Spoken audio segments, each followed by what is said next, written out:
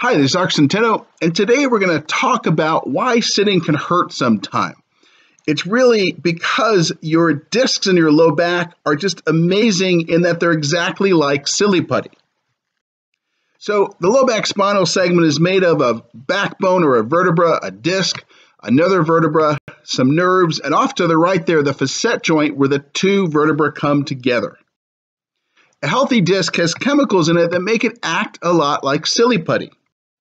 This is called viscoelasticity. Any pressure placed for any length of time causes silly putty to flatten out.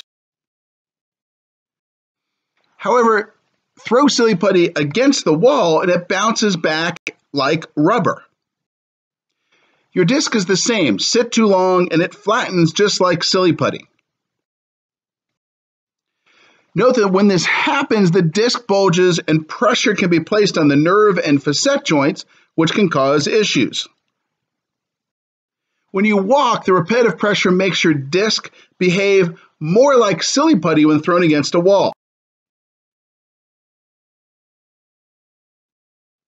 As the disc degenerates, however, with wear and tear or trauma, all of this can get worse.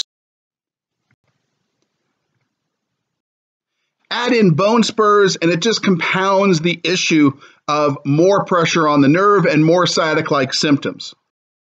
So the upshot, the reason your back hurts or your leg bothers you when you sit too long is that your disc behaves like silly putty. The constant pressure of sitting causes the disc to flatten and bulge. These effects are worse if the disc is degenerated due to wear or tear or trauma, and the symptoms are magnified by bone spurs.